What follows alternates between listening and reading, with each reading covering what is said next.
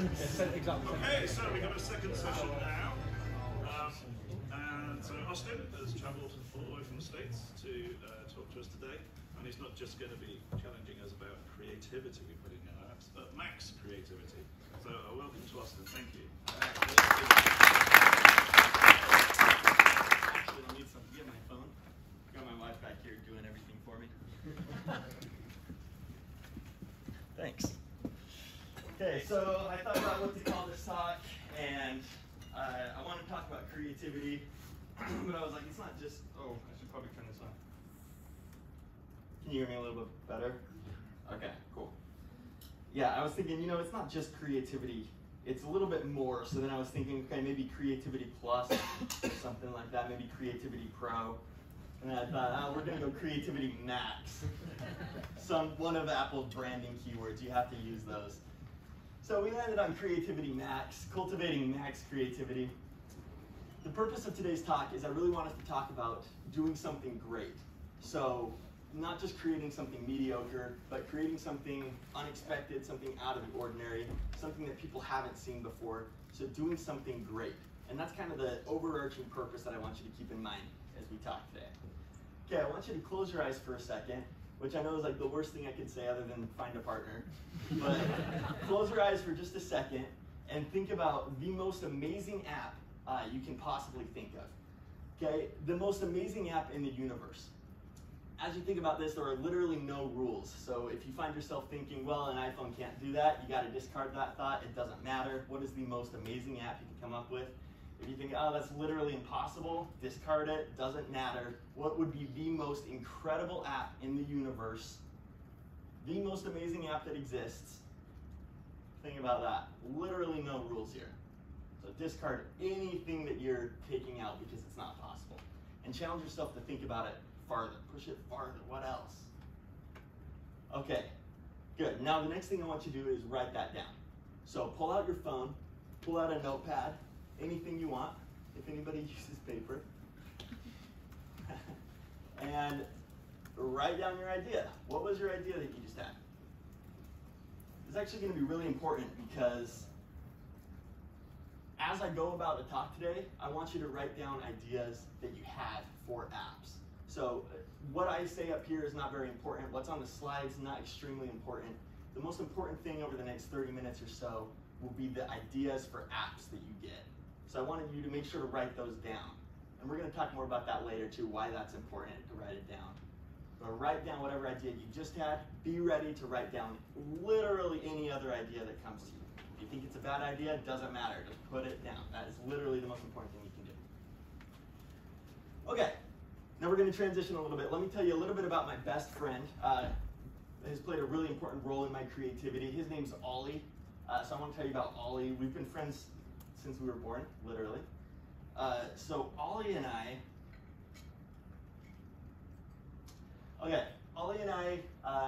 like I said, great friends since birth. In fact, we were literally born on the same exact day, in the same exact year, literally in the same exact minute.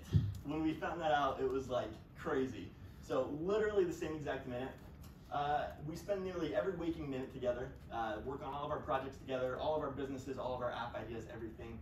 Ollie, yeah, we work great together. He's actually here today in the back. I don't know if you saw that, but yeah, Ollie, if you want to just stand up in the back. Okay, thanks, Ollie. Just wave to everybody. Cool, thank you. Okay, so let me show you some pictures of Ollie and I. This is us at Yellowstone. If you've heard of Yellowstone, it's a national park we have in the States, from Texas. This is Ollie and I on the plane on the way here. It was a 9-hour plane flight, but we obviously had a good time. As you know, Ollie is my best friend. Not only is Ollie my best friend, Ollie's actually my imaginary friend. Ollie is not only my imaginary friend, Ollie is actually my imagination friend. So Ollie plays the role of all the creativity that I get in my life. Whenever I have a good idea, it comes from Ollie. Whenever I think, oh man, I should change this line of code to be a little bit more efficient, that's literally from Ollie. So every single creative idea I have in my life is from Ollie. Ollie's my creative director, and I don't have to pay him 1 cent in a year ever. He's completely free. He's with me all the time. And because he's an imaginary friend, Ollie is actually available to everybody here. Everybody has an Ollie, whether or not you know him. You might not even know his name or her name, but Ollie is real, okay? Ollie's an imaginary friend. That's only because everybody else has to use their imagination to see him, but he is real to you. He is your creativity. He's your muse. He's everything. So we're going to talk about your relationship with your Ollie, with your imagination, with your creative director, your muse. What is your relationship with that person in your life? So we're going to talk about 4 rules with your imagination friend. 4 rules that I follow to cultivate max, to cultivate pro creativity with my imagination, and how we work together to do that, okay? So rule number 1, this is probably the most important rule. Rule number 1 is there are no rules.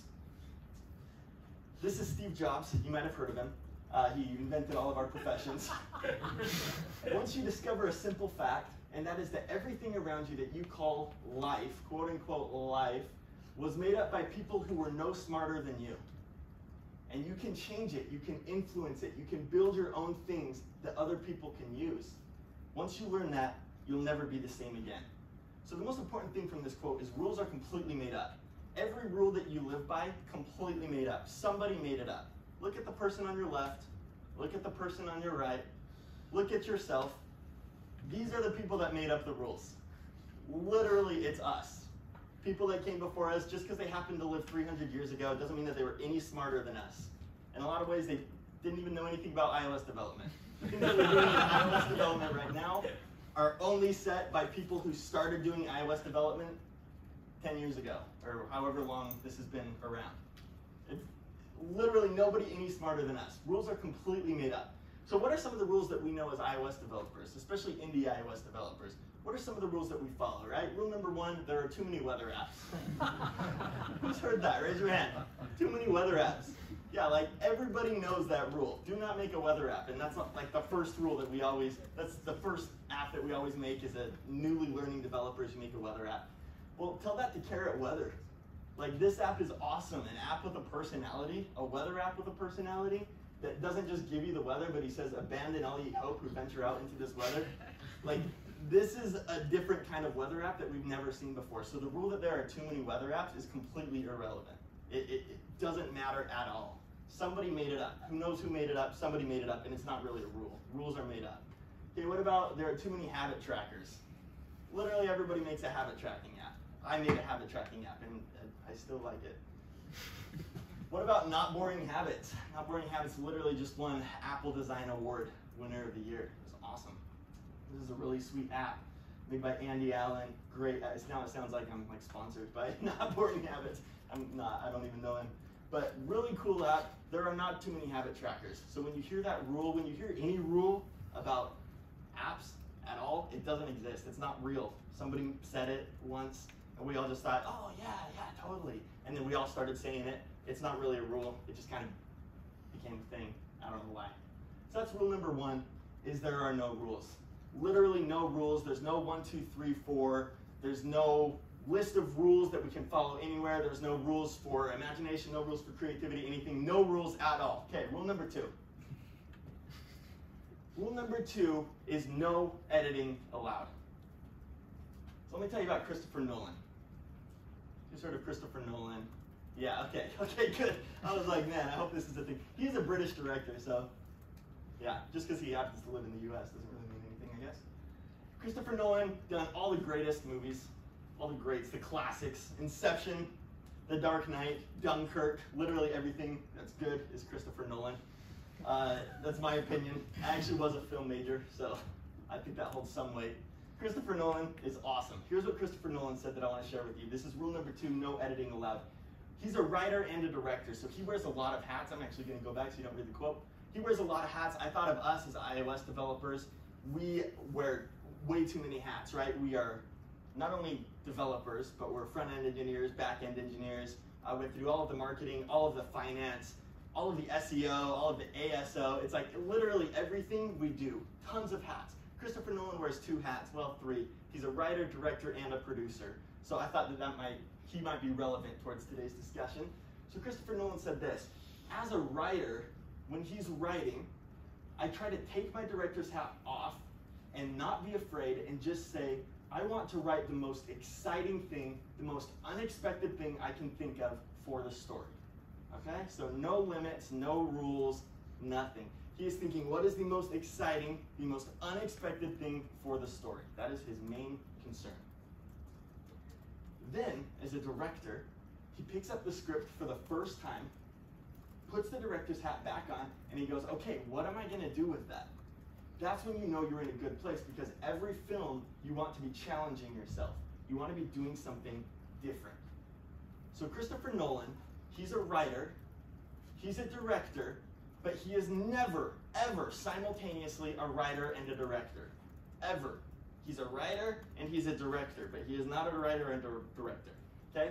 As iOS developers, we are creatives. We are developers, but we are never creatives and developers. Now, does that mean that you can't, while you're writing code, be like, oh, that's a good idea, and you're like, oh, wait, do not create while I develop. Heads down, let's focus. That's not what that means. It simply means do not let your development limit your creativity.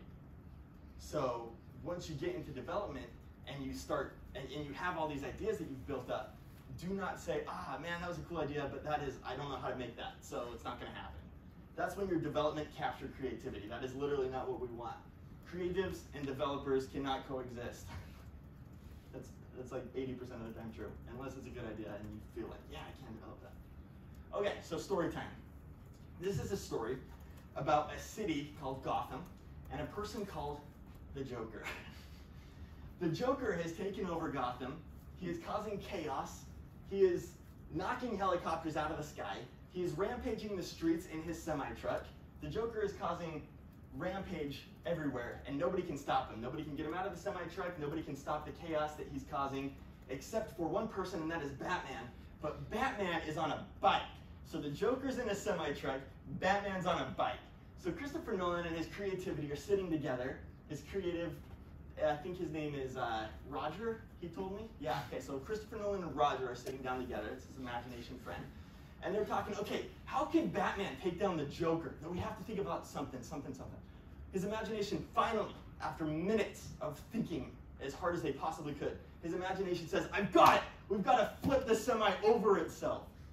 And Christopher Nolan's like, yes, that is awesome. So they've got to flip the semi over itself, but not just like a normal semi would flip over. They want to flip it over portrait mode.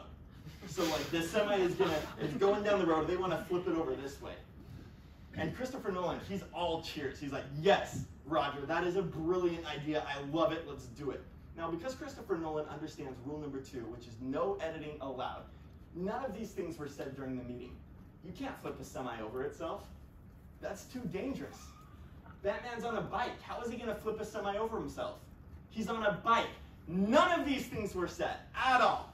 Literally none of them. They are not allowed in this meeting.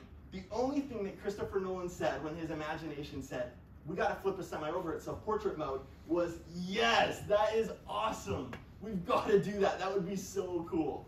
That is the only thing that was said. So then, Christopher Nolan becomes a director. He's now finished writing. Now he's a director. And he looks at the script for the first time and he sees, okay, we got to flip a semi over itself, portrait mode. And the question then becomes, how can I now build what we have created? So he looks at this as a director, and then all the questions start floating in. Ah, that's too dangerous. Batman's on a bike. He can't flip it over itself. That's literally impossible. Nobody's done that before. Christopher Nolan doesn't use CGI or special effects other than literal practical effects, and so he says, I don't know if we can do that, but we got to figure it out because my imagination said we got to do it. We already decided on that. Now we have to figure out how to build what we've created. So this is what they came up with.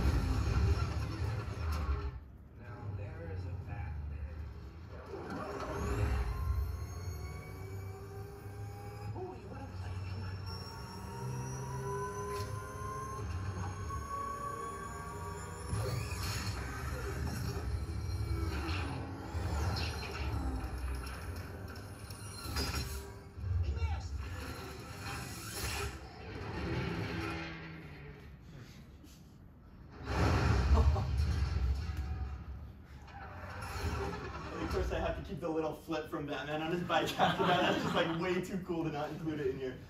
How awesome is that? All right, let's give a round of applause for that amazing creativity, amazing execution.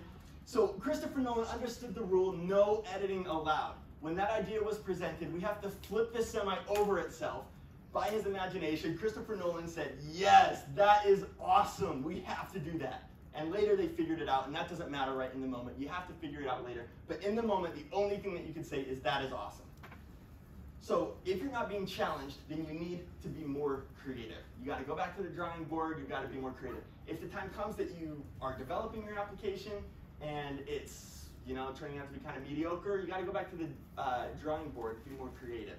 Don't let the development drive your feature set. Let your creativity drive your feature set, and figure out what works for your app. In the words of the brilliant, amazing philosopher Ted Lasso, don't bring an umbrella to a brainstorm. That's something that you can write down. So if not editing, if you're not allowed to edit, then what are you supposed to say in these meetings with your imagination? No editing allowed, so you just sit there speechless. No, there is something you can say. The only thing that you're allowed to say in these meetings with your imagination are words of extreme validation. That is the only place this effect fit. And I really wanted to use it. Extreme validation is the only thing that you're allowed to say with your creativity in these meetings. Now, obviously this does not work in all places of your life. If somebody's asking you for real advice, a person, and they say they want advice on something and they present a really bad idea, that does not necessarily mean you need to give them extreme validation.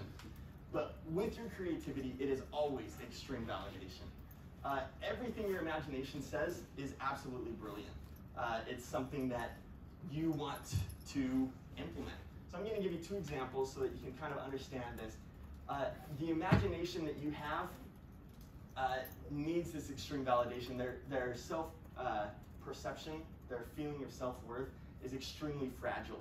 So we kind of have like a build-up as humans where like if people don't like our ideas, we're like kind of like, oh, whatever, I'll do it anyways, it'll be fine.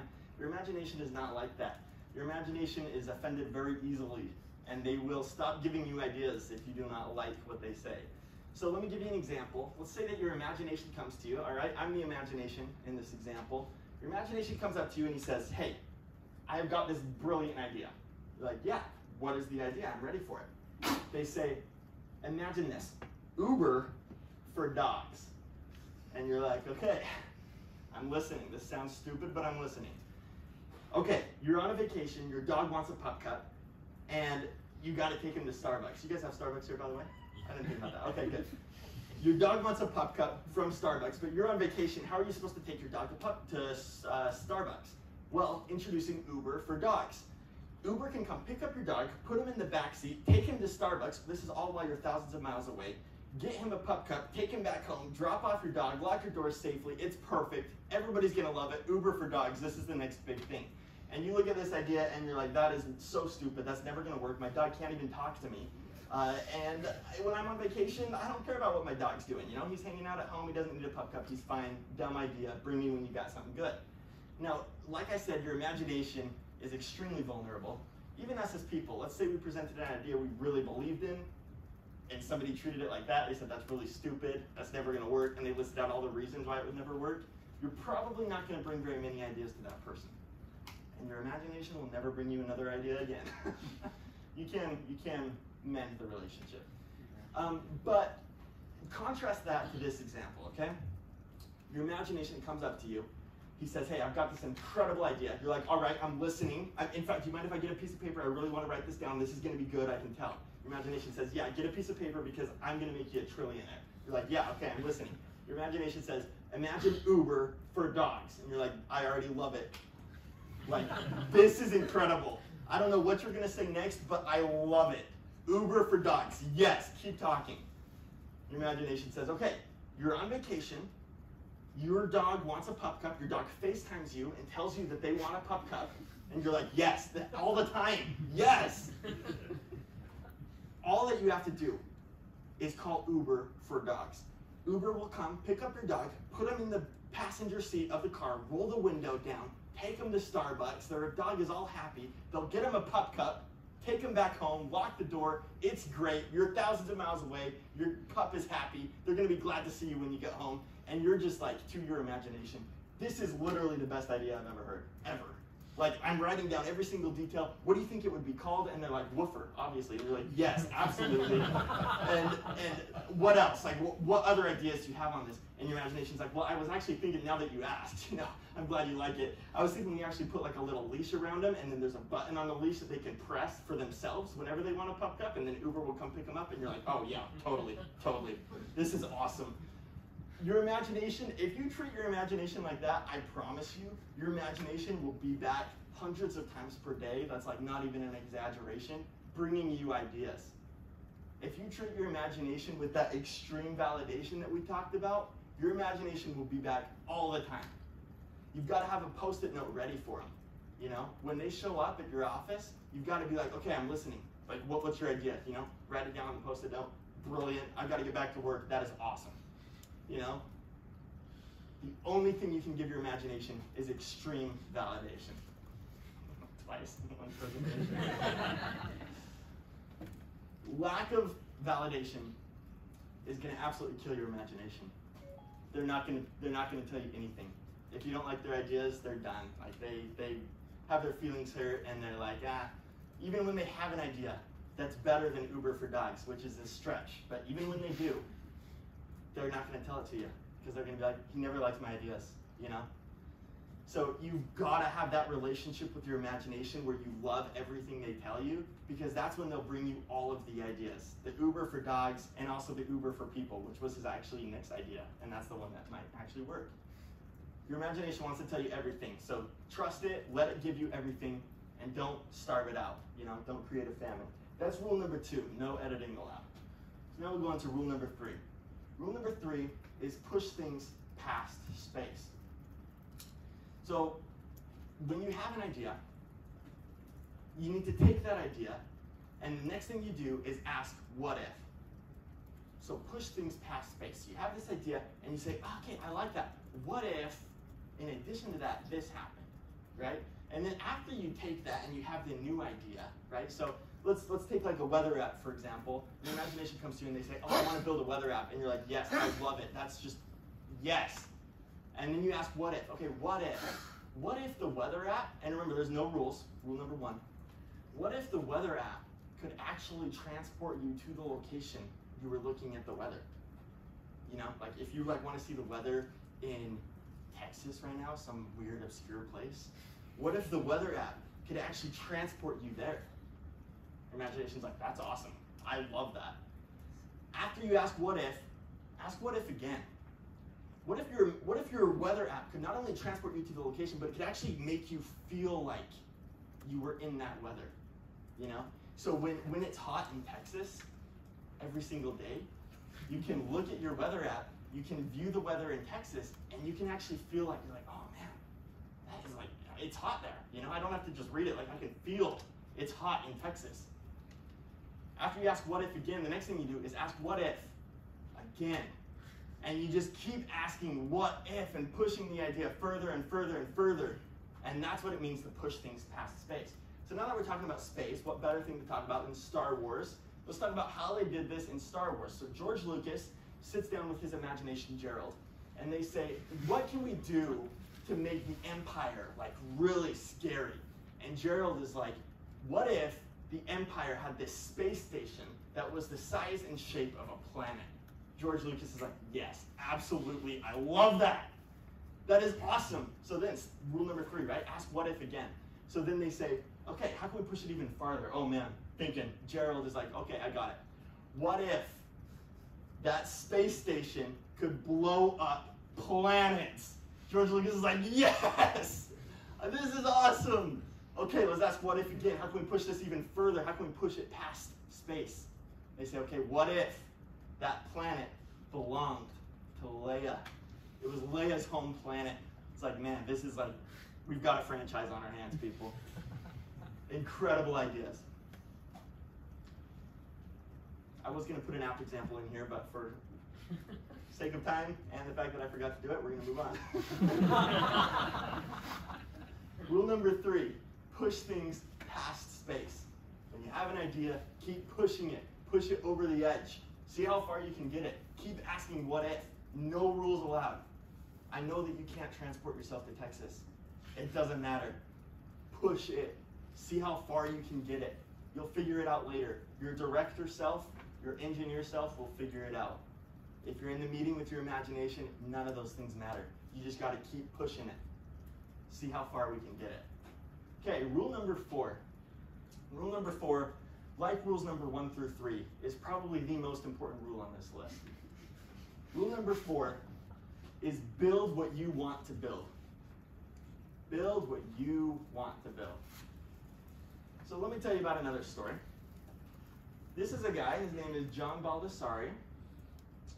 John Baldessari, he's a painter. And he actually went to school for painting. He painted for 20 years. 20 years of his life, he painted hundreds of paintings. And he sold a couple of them, but not very many.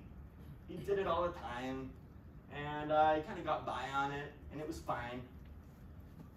20 years of doing this, John Baldessari takes everything that he still had, which was most of his work, and ripped it all up into hundreds of pieces until he had a huge stack of paper, huge pile of shreds of all of his paintings in shreds. Then he went to the cemetery symbolically and burned all of the shreds of paper and canvas and everything, all of the paint melting down, his entire life work up in flames, burning. 1 year after that, he sat down at his dinner table, he took a bunch of pieces of paper, he took a pen, and he wrote hundreds and hundreds of times, like he was in detention, I will not make any more boring art. I will not make any more boring art, again and again and again and again. He was so sick of creating mediocre content. Art is heart plus soul plus work. Art is a lot of things, but it's not just work. Art takes your entire being to go into it. And as iOS developers, I consider all of us in this room artists. You know? It's more than just being an engineer, it's being an artist. It's putting your soul and your heart into something that you're creating something that you're really proud of, that you're not going to want to burn in 20 years from now, but something that'll stand, and it's a beautiful piece of work. Lots of amazing artists, right? This over 200,000 dots in this painting to create this painting, and over 2 years of work. Incredible animation. You've seen Into the Spider-Verse, just incredible work. Really a piece of art that's going to stand. Incredible engineering, you know, these rockets that can go up into space and land themselves. Just, it's a piece of art. It's more than just work, it's a piece of art. Incredible development, you know, staying up all night, putting animations into your app, creating graphics that are beautiful and engaging. This is art. It's so much more than just engineering, it's artwork. So I want you to write down in your notes right now. I know I wouldn't say anything to write down, but this is the one thing. I commit to creating something beautiful. It's something so much more than just lines of code. It's something that you really love, something that you're passionate about, you know, something that's going to be a piece of art. So going back to John Baldessari from before, he ended up being like an amazing artist. He has some incredible paintings. This is what he said. He said, if I saw the art around me that I like, then I wouldn't do art. So look around you. What's not there? Build what you wish existed on the App Store. There is no weather app that transports you to Texas. Why not? Have you ever wondered that? Why does that not exist? Build what you wish existed. Work with your imagination and build something that is incredible, something that you're proud of, something that you wanted to build. That's rule number 4. Okay, now we're going to go through a bonus. These are excerpts from Creativity Rules numbers 5 through 2196. Just a few selections that I wanted to include in here. Rule number 5, write down everything. All right, so hopefully that's what you've been doing during this meeting. But writing down every idea that comes to you. This is where your imagination is going to really feel validated, right? If everything that they tell to you, you put it down on a piece of paper, they're going to feel like, man, he's taking what I'm saying seriously. What if every time you went to your parents and you told them a story or a problem you had, they're like taking notes and they're like diagnosing? You'd be like, wow, they really are into this. Think about that with your imagination. What if every time your imagination comes to you, you're instantly writing things down? I've got Post-it notes on my desk. I've got Post-it notes beside my bed. just so that whenever an idea comes, I'm ready to put it down, so that my imagination knows that I'm taking him seriously. And then he'll bring me all kinds of ideas, right? Most of the ideas you don't use, of course. You need multiple lifetimes. But let your imagination give you all of their ideas, and some of them are going to be really, really terrific. Rule number 67, work in a creative space. Have somewhere where you can focus, where you can really get into the imaginative space. This doesn't have to be like a big area. It can literally be, you know, sitting up in your bed with your laptop, headphones on, but like have a space where you can be alone and imagine without being interrupted. These conversations with your imagination, super important. If they're interrupted, your imagination will start to feel like, man, he's a busy guy, you know, or busy woman. Not really gonna share ideas. It seems like they already have enough going on. You really gotta treat them with utmost respect. So have a place where you can focus, where you can think, have these meetings with your imagination friend, and just talk. Rule number 43 is an important one.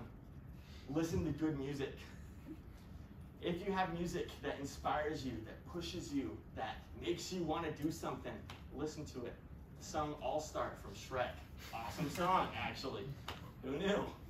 Whenever I listen to that, I'm like, yeah! I'm an all-star, I'm a rock star, let's get this going.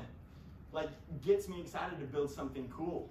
So have music that inspires you, you know, put together a playlist of songs that you hear on Apple ads, songs that you hear, you know, on your For You playlist, anywhere. If you like them, put them into a playlist, and you can listen to them again later to pull up those creative thoughts that you had. And it can literally be any song, there's no limit to what that could be. Rule number 6, take time to talk to your imaginary friend. This is an extremely important one. Go on walks with your imaginary friend, right? And this means that not bringing other people with you. As much as you like other people, you got to treat your imaginary friend like a person. So go on walks with them. My mentor would take rides by himself in the car. He'd go on long road trips by himself, and his wife would drive behind him. And so I asked him, I said, why don't you guys just drive together? And she said, oh, he likes to drive by himself. And I was like, why? She said, well, the conversation is so good. She was actually being serious. You know, you'll pull up next to him in the car and he's just talking. You're like looking around, nobody else is in the car. And he doesn't have a phone in there, so take drives with your imagination friend and just talk. Take time to talk to him. And of course, the most important rule is there are no rules. So do something great, right? This was the original purpose we got in here. Do something that you're proud of. Build something unexpected. Christopher Nolan said, unexpected and exciting. You know, what is the best thing for the app? Regardless of what's possible, regardless of where you're currently at, regardless of what's already been done, rules aside, build something incredible and then push it past space. When you have the idea, how can you push it farther? You know, not only can this space station blow up a planet, it can blow up Leia's home planet. A lot more important, right? A lot more interesting. So, good luck with your imagination friend relationship. It's an extremely important one. And thanks for taking time today. Thank you.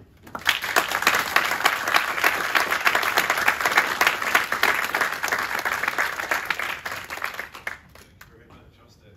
Would Ollie like to join us at the front? Yeah. Yeah, Ollie, come on. Any questions you'd like to, comments for Austin? Thank you.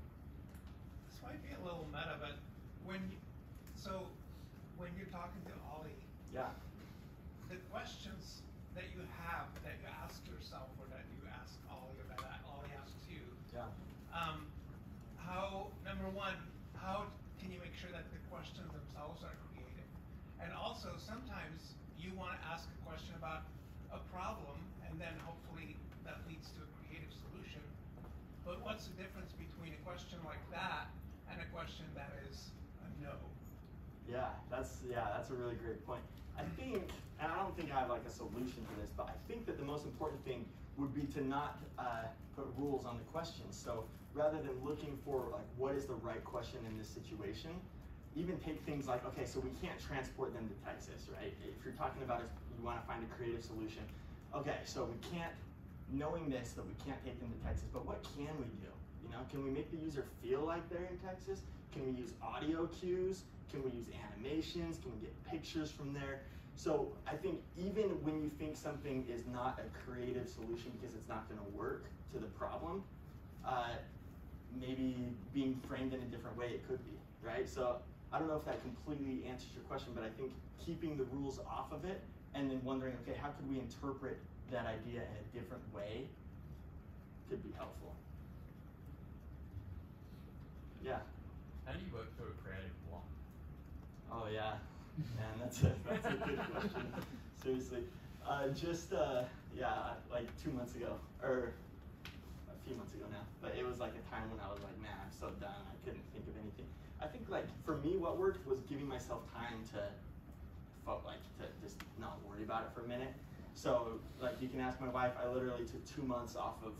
Not my job because I have to make money, but like my side business that I work on at nights, I didn't worry about it for a couple months, and I was worried like, oh man, there's so much valuable time that I should be building and focusing on this. But in the end, it's been way more valuable to take a break, still listening to Ollie because Ollie was still giving me ideas, right?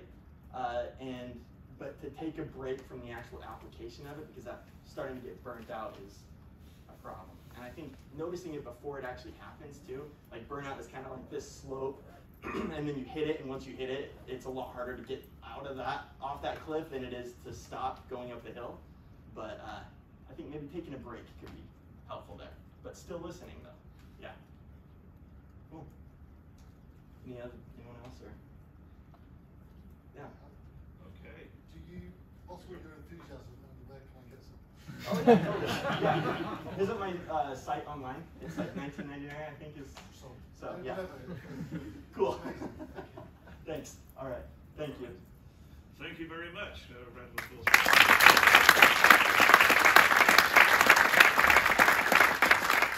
He was mindful that he was between you and lunch, and he finished on time.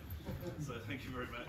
Lunch is back up where we had coffee, so if you'd like to just press back there. And also there is the Meetup Women at iOS dev as well. So mindful of what Chris said about that. Thank you.